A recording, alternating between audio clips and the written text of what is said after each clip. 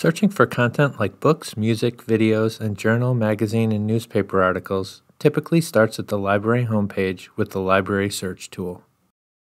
Library Search is like Google for the library, but better.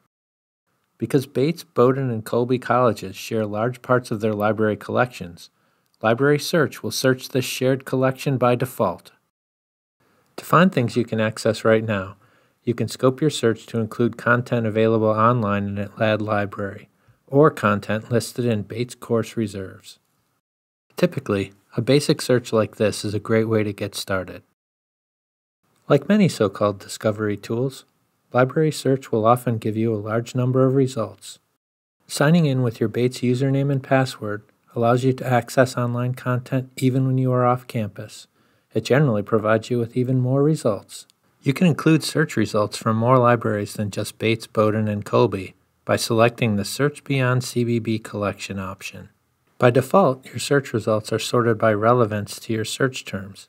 You can also choose to sort by date, title, or author. 4 conveniently positioned buttons below the search box allow you to quickly limit your results to books, articles, video and film, and sound recordings. Using the other options in the left-hand panel, you can continue to refine your search results by things like availability, publication date, content type, subject, language, journal title, and database. It is important to note newspaper articles are excluded from initial search results to avoid newspaper articles overwhelming your results.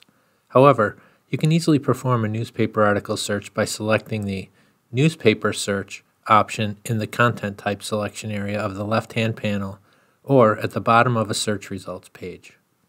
By default, only 10 items are shown at a time, but you can choose to increase this number to 25 or 50 items at the bottom of a results page. After filtering your results as you would like, select the items you want to access. For each result, the content type and availability at Bates is indicated. For example, the book Introduction to Black Hole Astrophysics is available online as an ebook. However, the book What's Eating the Universe and Other Cosmic Questions is not immediately available to you at Bates in either physical or ebook form. Checking for request options, we see that this book is also not available from Bowdoin or Colby. To get this book, you would select the Request via Interlibrary Loan link to request the book from one of our partner libraries outside of the CBB consortium.